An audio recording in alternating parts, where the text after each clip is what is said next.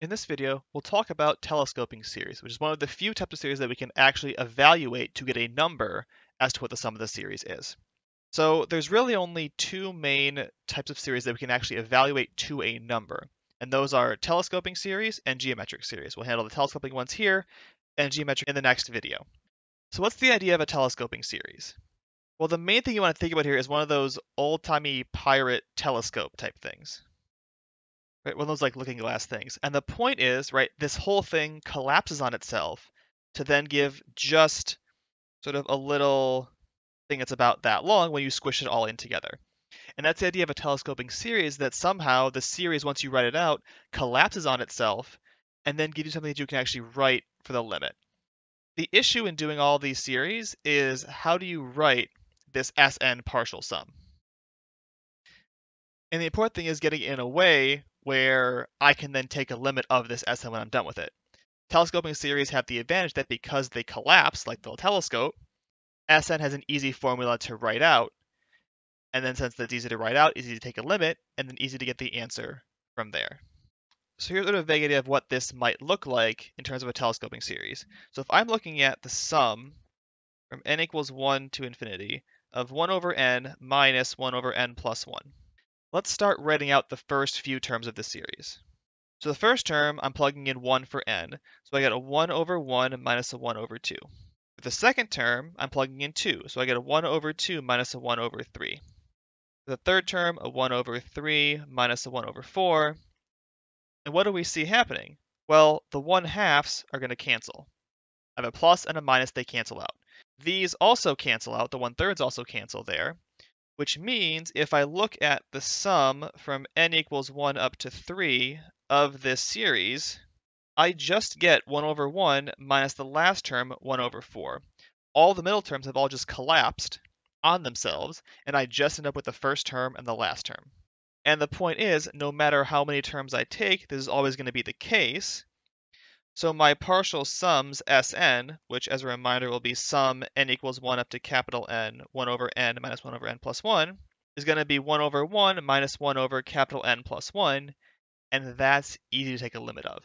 That's where we're headed with these series. That's why they're nice, because I get a nice expression for S sub capital N in terms of capital N. I don't get that normally with most other series, but for telescoping series, I can work that out. So here's a standard example of what you might see for a telescoping series. Investigate the sum from n equals 1 to infinity of 2 over n times n plus 2. Now, this one is not written in the telescoping form like the other one was, right? The other one was written as 1 over n minus 1 over n plus 1. And you can sort of see how things are going to cancel, because when I go up one more step, I'll have a plus n plus 1 that's going to cancel that minus there. So what we have to do to make this work is write this expression in a form like this. And the idea there is something similar to partial fractions. So I want to write 2 over n times n plus 2 as something over n plus something over n plus 2 and see where that gets me. You can solve this out, and what you end up getting here is this should be a 1 over n minus a 1 over n plus 2. It's going to give me a 2 on top. So instead, now we're looking at the sum from n equals 1 to infinity of 1 over n minus 1 over n plus 2, because those are equivalent expressions. Now, to figure out if this series converges or what it converges to, I need to look at the partial sums. So my partial sum is the sum from n equals 1 up to capital N, 1 over n minus 1 over n plus 2, and we can just start writing this out. So for n equals 1, I will get a 1 minus a 1/3. For n equals 2, I get a 1/2 minus a 1/4, because I'm plugging in 2 for n. For 3, I get a 1/3 minus a 1/5. For 4, I get a 1/4 minus a 1/6. This keeps going. At the very end, if I plug in n minus 1, I will get a 1 over n minus 1 minus a 1 over n plus 1 plus a 1 over n minus a 1 over n plus 2.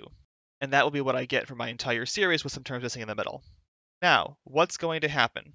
This 1/3 cancels this 1/3, minus and a plus.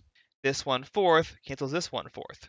This 1/5 will cancel the first term over here, that's a 1/5. The 1/6 will cancel 1 over here.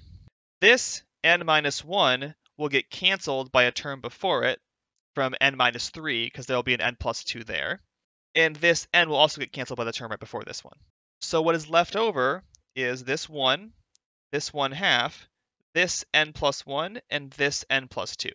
When you see the pattern for these, you'll see it. The point is because I have a plus 2 here, I'll get 2 terms on the front and 2 terms at the back. So this expression here tells me that Sn is 1 plus a half minus 1 over n plus 1 minus 1 over n plus 2. And so then does this series converge? The question then asks, does this limit exist? Limit as n goes to infinity of S sub n is just 3/2 because both of these will go to 0 as n goes to infinity. So my limit is 3/2. This means the series converges, and it converges to 3/2. That's the idea of telescoping series and how these problems work. The point is, when you write the series in the proper form as a difference of two different fractions, you'll then see that as you take more terms in this series, things start to cancel out, and the series sort of collapses to just a couple terms at the front and a couple terms at the back. And if the series is a nice one, the terms at the back will go to 0 as n goes to infinity, then giving that the series converges, and it converges to the number that you get by looking at the terms at the front. So there is one example of a type of series that we can actually compute the value for. There aren't many of those, but this is one of them, telescoping series, because they collapse and become nice and easy to simplify once you work out what the partial sums are, and then can take the limit of that.